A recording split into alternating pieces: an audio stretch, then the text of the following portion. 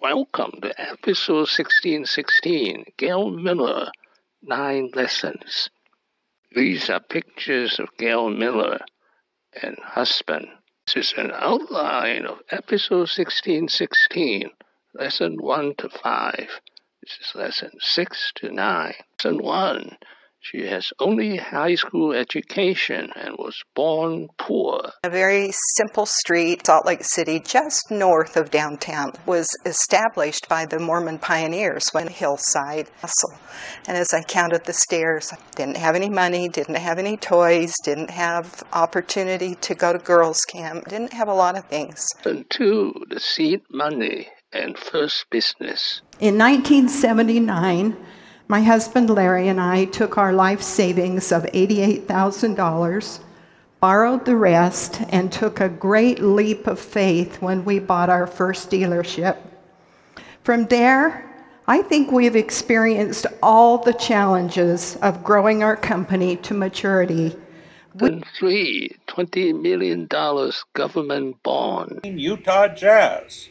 Larry Miller needed the city to commit to $20 million in bonds to get the land and some improvements. Lesson 4. She more than doubled the business in 13 years. Knew that we had something really great and we needed to continue, which at that time was a little over 5,000 employees. Wow. Today it's almost 12. Wow. Lesson 5. The turnaround specialist. 85, we were approached about helping to keep the Jazz in Utah because they had had financial problems ever since they came here, which was the same year we started our business. Lesson 6. Crazy and risky leverage. The Utah Jazz NBA basketball team was up for sale. Financial record indicates a loss of $17 million over 11 years. Well, you can buy this company for $8 million, twice over his net worth. Now that's crazy. Lesson 7. Selling most of the assets. 2020, she sold the Utah Jazz team to Ryan Smith for $1.66 billion. All of the Larry H. Miller car dealerships are being sold to a new owner. An Atlanta-based automotive group bought the 61 dealerships and 11 collision centers for $3.2 billion. Lesson 8.